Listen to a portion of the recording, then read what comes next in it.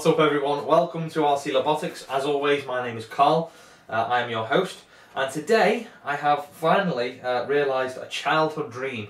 Now, if you remember one of these were big in the 90s, they're air hogs, compressed air chuck gliders, and essentially they came like this in the box. It was a wing, a fuselage and a tail, and you pump it up with this tiny little pump it up with that. And this tank can probably go up to probably about 60, 65, 70 psi, and you'll get a good maybe 40 to 50 seconds worth of flight time out of that. And this thing used to, you know, climb to maybe 250 feet, maybe 200 feet, and then it'd run out of power and it'd glide back down. If you got the little tabs just right on the elevator and rudder, you could literally get it to spiral up and then spiral back down again. It's a great deal of fun, and I always remember thinking when I was younger, I think, wouldn't it be great if there was radio control gear that was small enough and light enough to fit on this aircraft. And here we are in 2018 with just that technology. So yeah, this is something that I had an idea back in last year in 2017 in November. I posted on Facebook on FPV site and the BMFA site and basically asked anyone, does anybody have one of these, because I would like to pay you for it, and I will pay you a ridiculous amount of price for it. Nobody replied.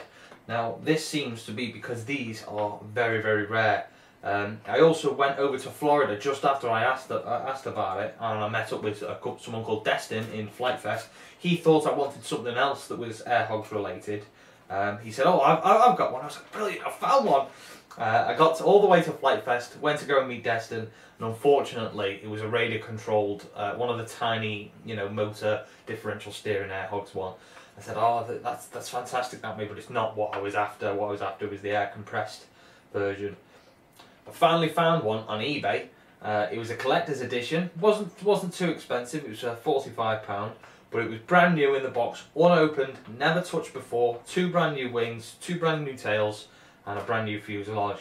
And I know it was a collector's item, but here on RC Robotics we don't keep things in the boxes. We take them out as soon as possible. So I took it out and I went for a little fly like I was a child back before we put any RC gear on it. It was like, yeah, it's pretty cool, but you know, I ran out of fun after about 2 or 3 minutes. I thought, this thing needs RC gear on it.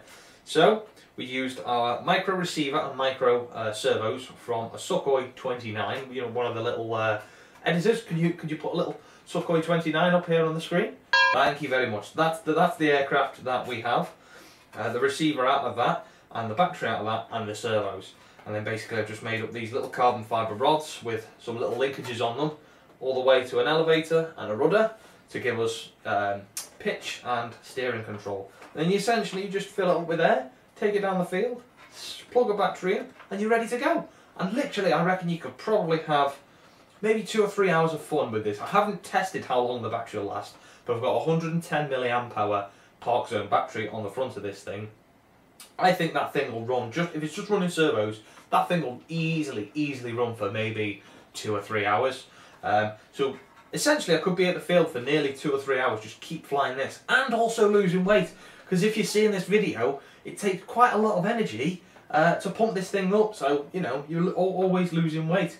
So there's enough jibber jabber now. Let's take it down to the field and let's go for a fly.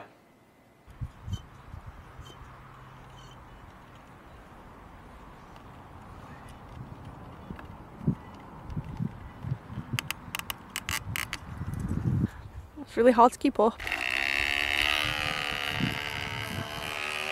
Oh. Yes! Oh my god. Whoop. Whoa. Sorry.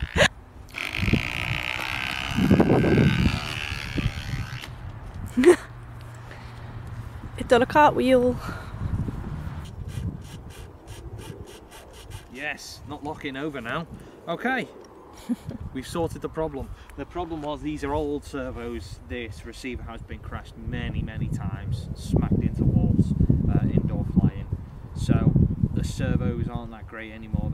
Every now and then it'll just, the right servo, which is our rudder servo, if you go full right over, it's the servo's going full right to its full right position and just lock in there, so that when I'm moving the stick back to the the middle position, the servo isn't following my thumb, and the rudder's just stuck over to the right, so that's why we're getting that wing over. I have now limited the right hand side of rudder, so we're literally down to 38%, and we're getting plenty enough movement left and right. We're going to fill it up with some more air, and it should work this time. Free fuel. Free fuel? I know, yeah. Tesla. Tesla, if you want to get in contact with me, no problem. I'll have a brew and a chat with your pal. Everyone hates on Tesla. I don't know why. I think it's because they're jealous because they didn't put a car in space. Yeah, totally. I think it's because they're jealous because everyone told him that he wasn't going to make it and he made it. Yep. I think it's because maybe he got a bailout. He got a bailout and paid it back with interest. Interest! That's profit. Profit to the state. What's your problem? It wasn't just a couple of £100 worth of interest either. It's like 20 million apparently in interest. He's a good Going guy. off on a tangent now, aren't I? I know. Going off on a rant. Fingers crossed. Oh my god. Oh! So we've got a problem because our CAG is spot on, to my knowledge, just behind the leading edge. We may be tail heavy, you know.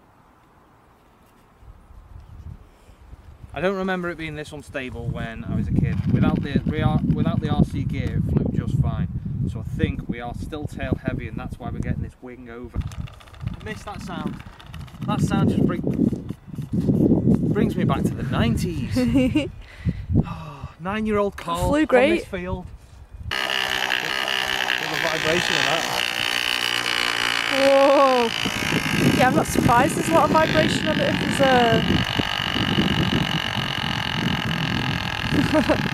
Sounds like a long fart.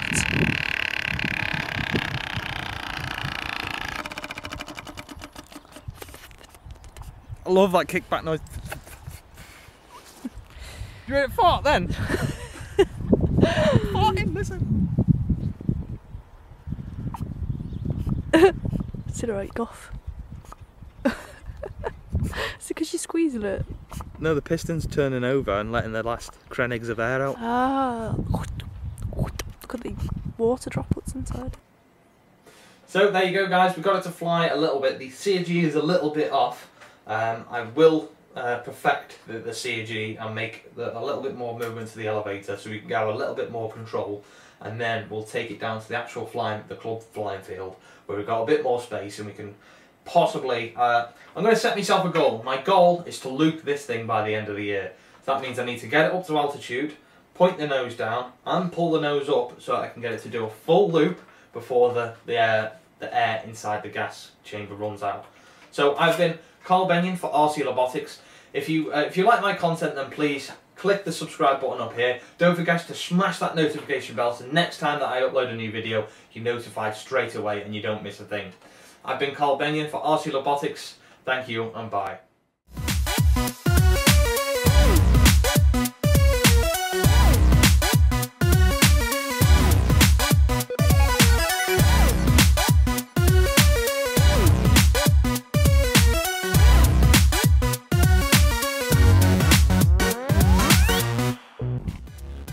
Very much for joining us here at RC Robotics again. If you like, go and check out, there's some more videos on my channel. There's this special one of a very special scale Cobra attack helicopter. That was a very, very fun day. There was also another air compressed video on my channel, if you go and have a look at that. Also, we've got on this channel is another micro banner that I made for my Micro Sport Club. That was really fun. And we've also got plenty of FPV videos that you can go and check out. So there are loads of also there's this micro Spitfire, 3D printed Spitfire that I crashed. So if you want to go see that smash into 1,000 pieces, go on over to the channel and check out the video. Once again, thanks very much guys, and I'll see you next time. Bye.